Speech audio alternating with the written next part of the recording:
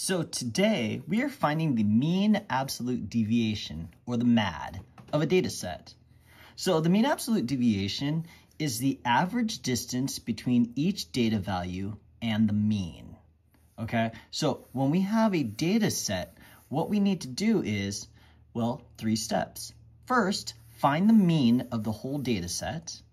Then figure out how far each of these data values is away from the mean, and then take those distances and find the average of those.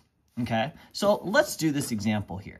Okay, we've got 10 data values here, and the first step is to find the mean. And of course, to find the mean, we have to start by adding them all up. So 24 plus 25 plus 26 plus 27 plus 28 plus 38 plus 40 plus 42 plus 43 plus 47.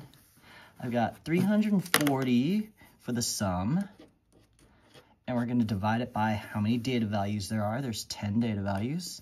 So that tells us the mean is 34. Okay? So there's our first step. Find the mean of the whole data set. Step 2, we need to find the distance of each data value from the mean. Okay? Now it does say absolute deviation. So what that means is we're not going to take into account positive or negative. We're just going to think about how far away it is. For example, 24 is 10 away from the mean. So its absolute deviation is 10. And you don't have to worry about it being 10 below. We're just going to know that it's 10 away from it. Same with 25. 25 is 9 away. 26, that is 8 away. 27, that's 7 away. 28 is 6 away. Now 38 and 34, those are 4 away. Even though that's 4 above, it doesn't matter because we're talking about absolute deviation. 40 and 34, that's 6 away. 42 and 34, that's 8 away. 43 and 34, they're 9 apart. And 47 and 34, they're 13 apart.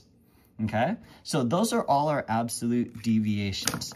Okay, so step 1, step 2, and our last step, step 3, is we're going to find the mean of all of these deviations. Okay, so again, we're going to need the calculator. Here we go. 10 plus 9 plus 8 plus 7 plus 6 plus 4 plus 6 plus 8 plus 9 plus 13 gives me 80 divided by 10 data values. So the mean of all those numbers is 8. And that is our mean absolute deviation.